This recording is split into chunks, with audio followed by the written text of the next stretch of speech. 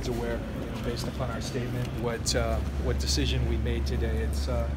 I can tell you it's extremely disappointing for me, for Kyle, for ownership, for everybody in here, because we care a lot about Reuben, and I can tell you that it was a situation where we laid out some very specific ground rules for Reuben, as we do for all our players. We had a set of standards in place that the players were involved with in developing. In this case, it was communicated exceptionally clear and to the point as to what we expected out of them. And unfortunately, what transpired yesterday, this isn't a comment on what happened there, because that would be mere speculation on our part. It's more of a comment on him not living up to what we had communicated and to the energy and the time that we've invested into him. That doesn't mean we don't love him. We all do. We care for him. But we feel like it's in the best interest of our organization to move on at this point, and that's a very tough decision.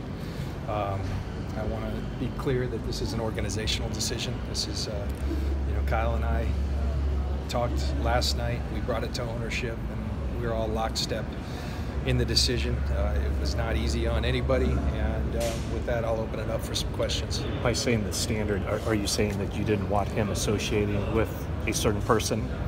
Listen, Matt, I don't want to get into what the specifics of that, but I will say, after the events of the off-season, we were very clear with him, and I think very fair, and he understood exactly what that was.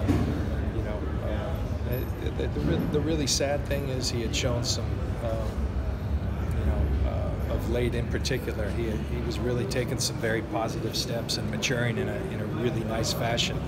Unfortunately, in life, there's consequences for your actions, and when you show bad judgment, particularly after something's been communicated very clearly what the expectations are, there are consequences. And I think one lesson I've learned being around this league for almost 30 years now in different capacities is that nobody is bigger than the team, and that's ultimately what this decision came down to for us. What kind of communication did you have with him yesterday, John?